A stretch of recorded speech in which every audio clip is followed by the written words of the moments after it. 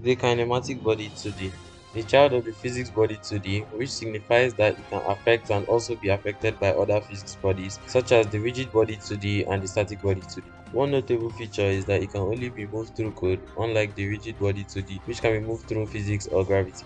To use the kinematic body 2D node, we make a new scene and add it as a root node, and as a child we add collision shape and sprites to it. Then you add your desired texture to the sprite and change the shape to whichever shape you want. Then we add the script to the root node. And inside there, first off, we make a variable called move and set it to a vector 2 with 300 on the x and 0 on the y.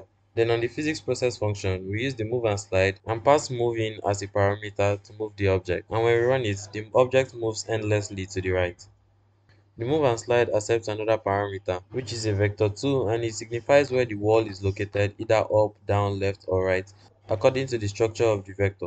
Apart from the move and slide function, you can also use the move and collide function, which will be able to assess the object you are colliding with. To do that, we'll check if there's a collision. Then we'll print the position of the collision and the velocity of the object colliding. If we run this, we can see that the object it's colliding with has a velocity of 0, that's why it returns a 0, 0. And here is the position that the collision occurred. Lastly, to move the object to the keyboard, we set the move.x and move.y variables to be the difference of our input keys. Then we multiply the move vector by 300 as the speed. Then we call the move and slide function. And now if we run it, we can control the kinematic body with our keyboard.